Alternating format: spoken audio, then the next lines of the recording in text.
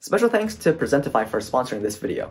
Hey guys, a week ago I made a video talking about 15 of my favorite macOS applications for productivity, and to start off the new year of 2021, I'm going to be talking about 10 more.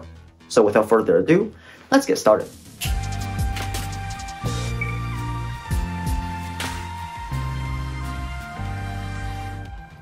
So first up, we have this app called iStat Menus. It is a bit expensive, coming at $12, but in my opinion, it's well worth it because of what it does.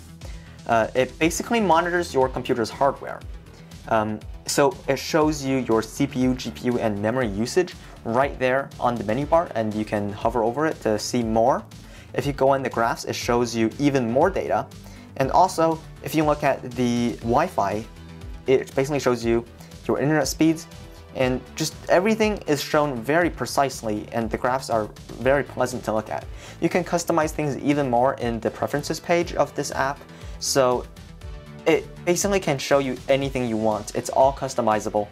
You can just hide things you don't want to know or you don't care about, so in my opinion, it's a great app. Okay, next up we have this app called Screenshot, and it's actually built into macOS utility. It's amazing. It basically does what QuickTime Player does when you capture your screen, but just a lot more elegantly. It captures your screen, basically that's all it does, either via photos or videos, and it's just really helpful if you have a Mac and you want to share your screen. Alright, pause. If you're enjoying this video, please consider pressing the like button and subscribing, because that really helps me out so much and lets me know that you enjoy these type of contents, and it helps me with the YouTube algorithm. Alright, back to the video. Alright, here's another paid one for you. This app is called Downy, and you can basically download YouTube videos and just videos from a lot more websites. The reason why I'm recommending this one over some other free alternative is because this works really well and it supports hundreds of websites. You simply drag an URL into the app and it automatically starts downloading, and it saves your download folder when it's done. It also supports 4K, so basically, if you want to download a 4K video, like mine, I don't know why you would download my videos. Also, you might want to be sure that you have permission first. But yeah, you can download 4K videos. Like for example, sometimes I want to download a Apple commercial. That's how I would do it. This app works really well, and again, it supports hundreds of websites. So chances are, if you're trying to download a video, it's supported. Okay, next, this one is free, and it's a really simple app. It's called RH Timer, which stands for Red Hot Timer, and it just, here, I'll show you what it does. You type in this box, and bam, look at that. It just shows you this timer that's counting down, and it really gives you a lot of stress when you're working, which some people like and some people don't. I personally like it, because when I'm working, I work better under stress. So this just works really well for me. You can also go into the preferences and change a lot of the settings. It's a really simple one, so I'm not going to stress too much on it, but yeah, it's free and it's on the App Store. Special thanks to Presentify for sponsoring this video. They're amazing. Just let me show you what they do. Alright, here we have Presentify. So basically it's an app that literally lives in your menu bar, and it's very simple, but for making content, it's really helpful. Here, my cursor is really small right now, but when I activate highlight cursor, it highlights my cursor. You can also go into settings and change a lot of things about it. But yeah, once the cursor is highlighted, it just makes it a lot more visible. So even when you're presenting in a meeting or something, it works really well. Also, if you go inside there, you can see you can annotate the screen. So basically, you can draw with your mouse, shapes and other things. So like this circle. I don't know. You can also draw arrows, or you can even use the arrow tool, which is included there. This app is paid though, although it's not that expensive. Here you can see I'm using different colors as well. But yeah, it's a simple one and it works really well. Here's another free one called Display Menu. I use this because I have to change frame rates on the fly a lot. So this app basically allows you to change frame rate and resolution. It shows every supported resolution and frame rate there, so it's amazing. Here I just chose a 4:3 aspect ratio. It looks horrible, so don't choose a 4:3 aspect ratio on your 21:9 monitor. But yeah, I'm just demonstrating how you can use it.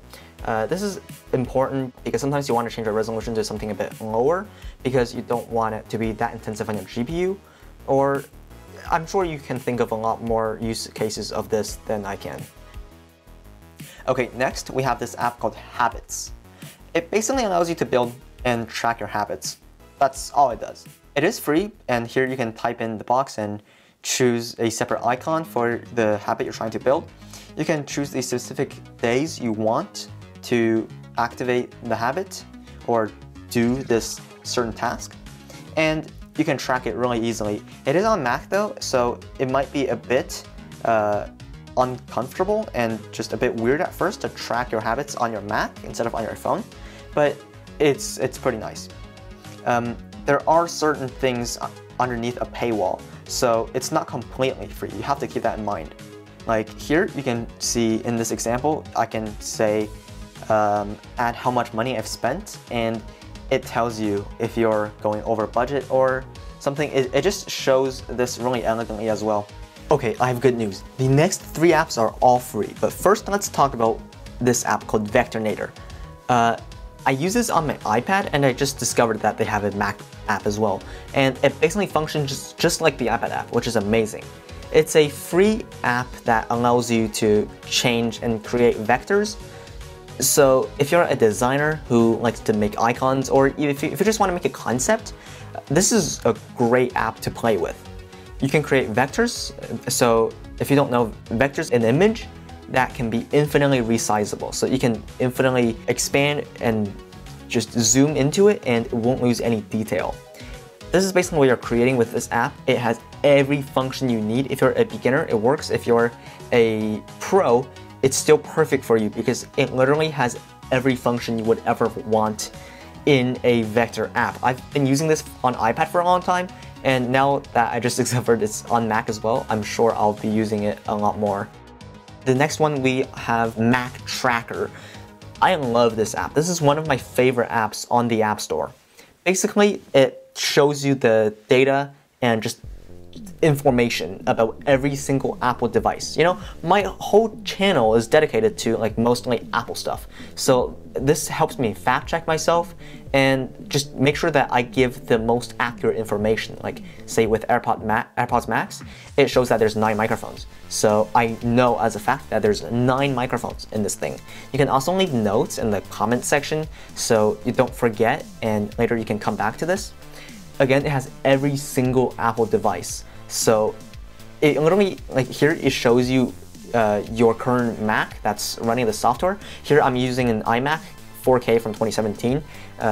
It basically tells me everything about this computer. And yeah, not only it's called Mac Tracker, but yeah, it's not just about Mac. It has everything. Like here about my phone, the iPhone 11 Pro. It's amazing if you ever want to check something about a Mac or about an Apple device. It's perfect. Okay, and finally, here we have this app called Delete Apps. If you have too many apps, this is really fitting to this video, because if you have too many apps and you want to delete some, just dragging them out of the application folder works totally fine, but sometimes it leaves behind like cache that just takes up space on your computer. So here I'm deleting this app called Handbrake because I don't use it anymore.